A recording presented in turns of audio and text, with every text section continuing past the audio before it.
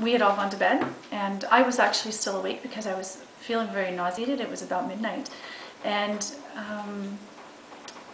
I was up reading, and then an alarm that I didn't recognize went off, and so I kind of tapped Gary and said, "Hey, go turn that off. Go turn that off. It's going to wake up the kids." So, and I was still very nauseated. And he got up and he was taking care of it, and he went and checked the carbon monoxide detector.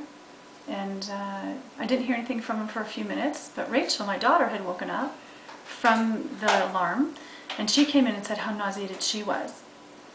And still even then, I don't think I really was putting the pieces together.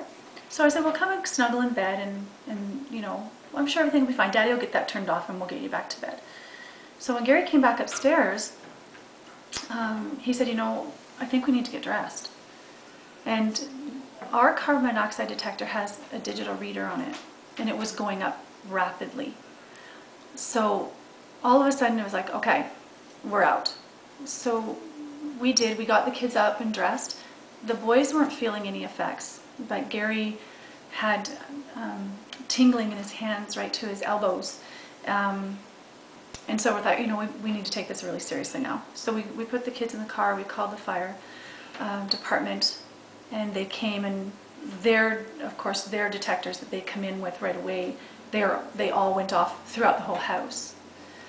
And, you kind of understand what's happening kind of slowly. You feel like you're a little bit underwater. And then you start to realize just how serious it could have been. Had we not had a working carbon monoxide detector, had we not taken it seriously, things would have been very different for my family. I can't help but think that you were just terrified at the moment when you realized this was for real and this is happening. No, it was funny because I didn't feel terrified. It was about staying calm for the kids, staying calm, and I felt like once we were out of the house, everything was fine. I knew we were safe. So I never had that moment of terror until maybe 2 days later, when the import really hits you. I felt very scared for my family then. But at the moment, it was about staying calm, following the plan, letting the fire department handle it. It was a little surreal at that time. So.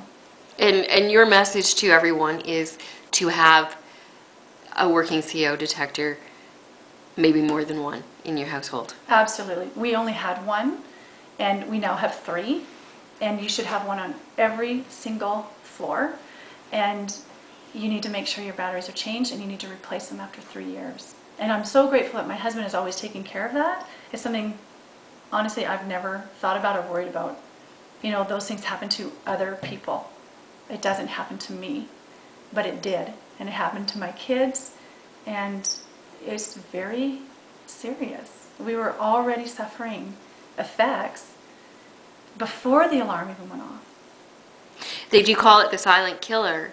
Had your husband not got up and read the meter or paid attention to that alarm, I wouldn't be sitting here talking with you.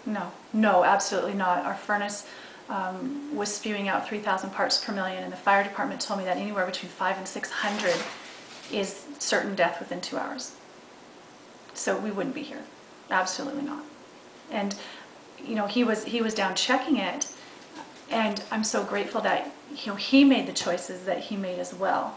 Instead of ignoring it, just taking the batteries out because it's late at night and I'm sure it's nothing. We rationalize away some of those things as well. So you need to take it seriously. Even if your carbon monoxide detector has gone off and there's nothing in the home, once the fire department comes, you're still so much better off to have had it checked out. And there are false alarms on them, but it's far better to make sure. Err on the side of caution. Absolutely.